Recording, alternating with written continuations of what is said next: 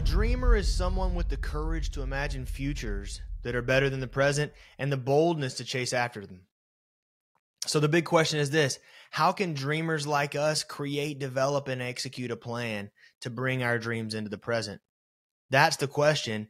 This show will give you the answers. My name's Cody James Cummings, and welcome to the Future Mapping Podcast. This past fall, I had the opportunity to marry my soulmate, which is pretty awesome. I highly recommend it. And we were on our honeymoon. We got married in the Dominican Republic and had a destination wedding there, and got married in. So we got married in the Dominican Republic and then stayed there after the fact for our honeymoon. And I didn't take my phone. And those of you that are in the real estate world know that that's a wild move. It's the first time I had been away from my phone I didn't have a phone for 2.5 weeks. So it's the first time I hadn't had a phone that long, maybe since the beginning of phones. And man, it was amazing experience to just unplug and get to experience this, once in a lifetime event with my wife, my new wife. And I was going through the process of just kind of considering the future, and something that's as significant as a wedding like that is a sort of a finish line, but also a starting line. It's the finish line for your single pre-married days, but it's the starting line for the rest of your life. And I had the opportunity to really spend some time and think, like, what do I want to do, and where am I going? And really that was the inception of this show, this experience. And I remember listening to watching an interview on YouTube between the two pastors, Stephen Furtick, and he was interviewing Bishop T.D. Jakes, who I had already been a former fan of. I read a couple of his books, and Bishop Jakes said something I thought was so smart, man. He said that he was in a room of CEOs there in Dallas that was a part of some sort of city planning committee or something, and they were all talking about what they were going to do and what their goals were. And he said that one of the CEOs piped up and said, "Hey, we're all running businesses. We know that it's not so much about where you want to go that's the problem. It's what you're willing to leave behind to get there." And so that's what I want to propose to you today. We've spent several episodes now dreaming, thinking up ideal futures, imagining what the world could be like if everything went perfectly, making our goal maps, choosing our definite chief aims, and all of those things, and even discussing who we have to become to get to those dreams. But the dark side of that process is that if you're not who you need to be to have your dreams be your reality, it's because there are parts of you that you don't need in order to get to where you're going. And so that's the question that I have for you. Are your dreams important enough to you to leave behind those aspects of your identity, those relationships, those habits, those elements of you that are not in service of those dreams? Are you willing to leave those behind? The great and powerful Elizabeth Gilbert, in her, I think soul enriching novel, Eat, Pray, Love, she hands out what she calls the rule of quest physics. And I believe that this holds exactly true in your journey toward your dreams, bringing those dreams into the present. She says, quote, "If you are brave enough to leave behind everything familiar and comforting, which can be anything from your house to your old bitter resentments, and set out on a truth-seeking journey, either externally or internally, and if you're truly willing to regard everything that happens to you on that journey as a clue, and if you accept everyone you meet along the way as a teacher, And if you are prepared most of all to face and forgive some very difficult realities about yourself, then truth will not be withheld from you. End quote. If you are willing to let those elements of your identity that are not in service of your dreams die and burn away, then your dreams will not be withheld from you. That's what I believe.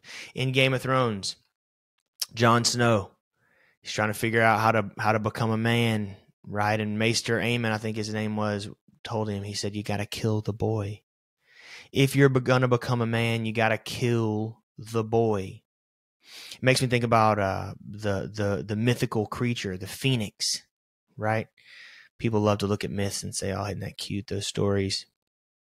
They're not just stories, man. They're descriptions of how to live. And the symbol of the phoenix is representative of this process, right? Because the phoenix grows old and dies, and most of it's burned away, but then the essence of it remains and then emerges again.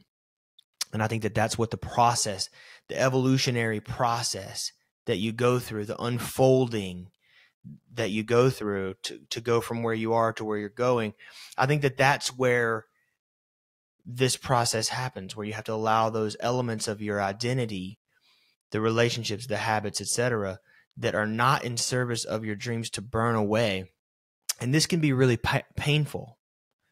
This can be really painful initially, because there are probably people in your life that have been in your life a very long time that are actively hampering your ability to go where you want to go. And you know who they are. As I was saying that, images are popping into your mind and you know them. It's hard, man, when they're family. It's hard when they're lifelong friends to say, you know what?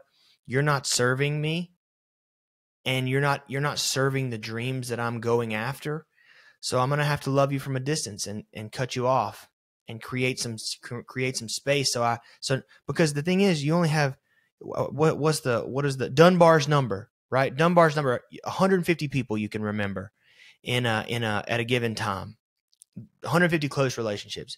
Well, when you have close relationships that are occupying space, that are not in service of your dreams, when you get rid of them, when you push them away, then space is created for new relationships to come in that are in service of where you're going, right? If you have habits that are in place that are not in service of where you're going, when you get those gone, there's now space to replace those with new habits. So transformation is not a painless process, but it's a purposeful process. And consider your alternative. Your alternative is to stay where you are. Your alternative is to regress. Your alternative is to continue being who you've always been. But the problem is, who you've always been is not good enough, or else we wouldn't be here. You wouldn't be listening to this show because you're not happy. You're anxious. You're depressed. You're overweight. You're lonely. Things aren't as good as they could be. Are you willing to leave behind what you have to leave behind to get where you're going?